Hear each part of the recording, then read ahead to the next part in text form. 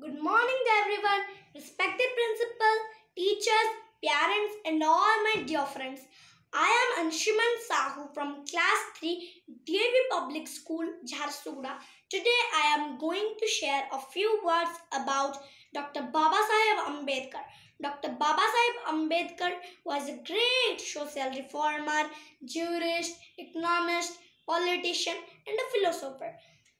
Dr. Bhimrao Ramji Ambedkar was popularly known as Baba Saheb Ambedkar. He was born on 14th April 1891 in Mahoo, Madhya Pradesh. His father's name was Ramji Sakpal and his mother's name was Bhimabai Sakpal. He has faced a lot of injustice in his life. His education journey was not much easier than others, yet he was not discouraged.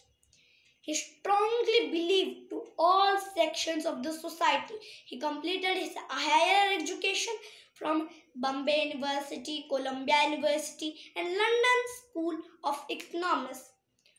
After returning from the USA, he fought for the fundamental rights of the lower caste. He always stood for the equality of untouchables. Dr. Ambedkar played a major role in forming the Indian Constitution and hence he is known as the father of the Indian Constitution. He held the first law minister of independent India. His message to youth was educate, agitate and organize. He became Buddhist in the year 1956.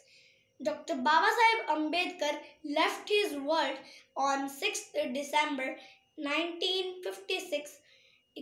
He was posthumously awarded the Bharata Ratna in 1990. Dr. Ambedkar's life is such a wonderful example of struggle and success that is rarely seen elsewhere. Thank you. Have a nice day.